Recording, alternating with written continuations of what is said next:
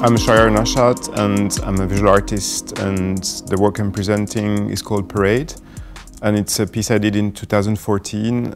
It's a 38-minute film that we're showing here at the MCA.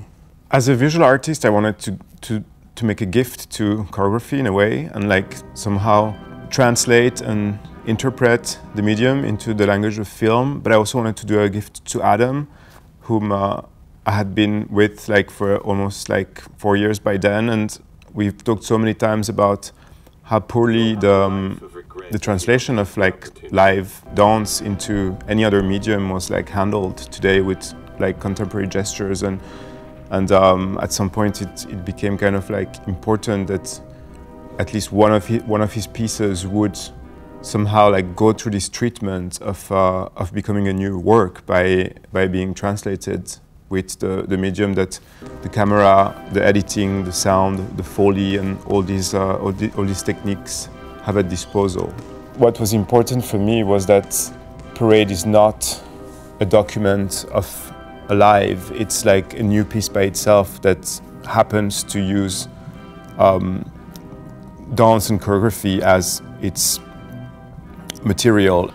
Well, Parade is the only piece that for me is is a cinematic experience. The rest of my work is, even when it's using moving image, it's installed in a very kind of sculptural way. And what we did here for the Biennale is recreate the most immersive environment, so that the most important element of Parade, which are sound and image, are visible in the best conditions. And Parade, the film, is made for the viewer that is going to be sitting in a chair in a cinema theater and experience the work in a very still kind of position.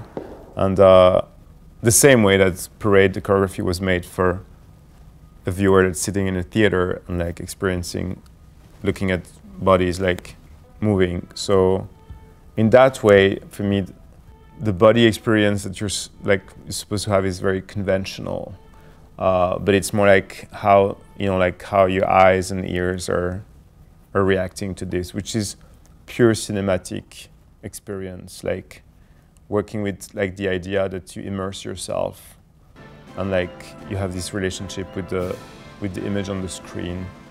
The rest of my work has includes the mobility of your own body, because as a viewer, gallery space, you have the ability to choose the timing, the narration that you want to have.